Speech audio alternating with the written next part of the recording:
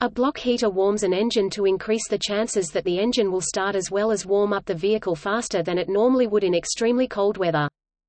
The most common type is an electric heating element in the cylinder block, connected through a power cord often routed through the vehicle's grille. The block heater may replace one of the engine's core plugs.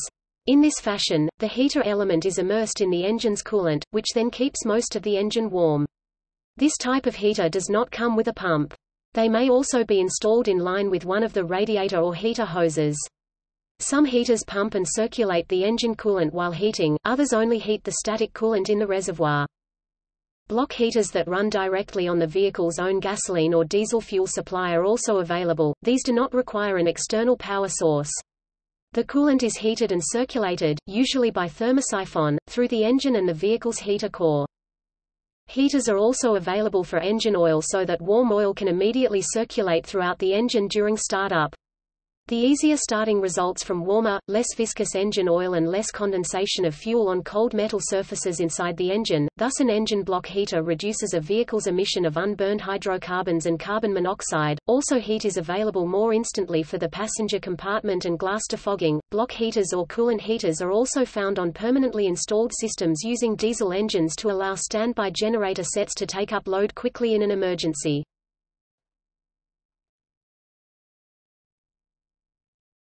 Topic: Usage.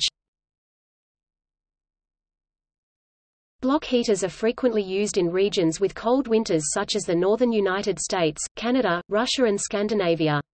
In colder climates, block heaters are often standard equipment in new vehicles. In extremely cold climates, electrical outlets are sometimes found in public or private parking lots, especially in multi-story car parks. Some parking lots cycle the power on for 20 minutes and off for 20 minutes, to reduce electricity costs. Research by the Agricultural Engineering Department of the University of Saskatchewan has shown that operating a block heater for longer than 4 hours prior to starting a vehicle is a waste of energy.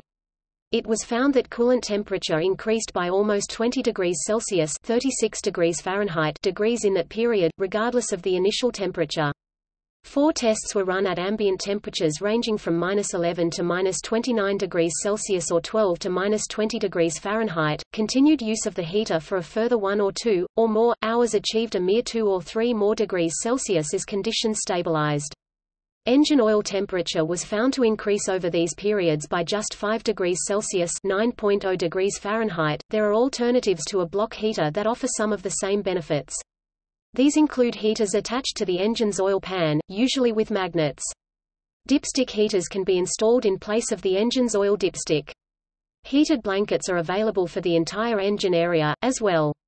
A timer can be used with any of these heaters, so that it does not have to be left on all the time. This can help lower the electrical costs of using a block heater. Some cars, such as the second-generation Toyota Prius, pump hot coolant from the cooling system into a 3-liter insulated thermos-style reservoir at shutdown, where it stays warm for up to 3 days.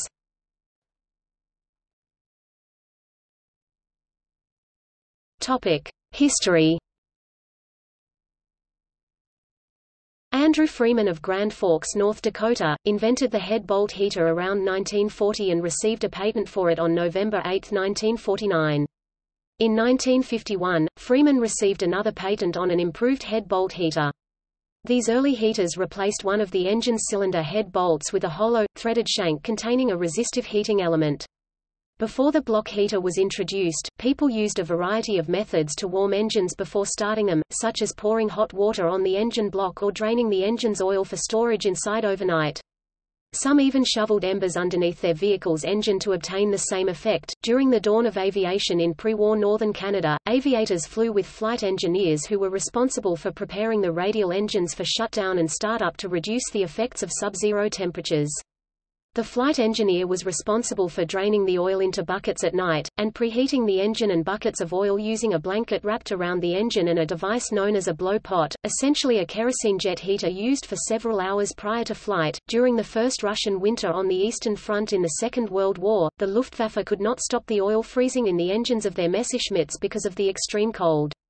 A captured Soviet airman showed them how pouring aviation fuel into the aircraft's oil sump would thaw the oil. Another solution, also learned from the Soviets, was to ignite fuel in the space around the engine.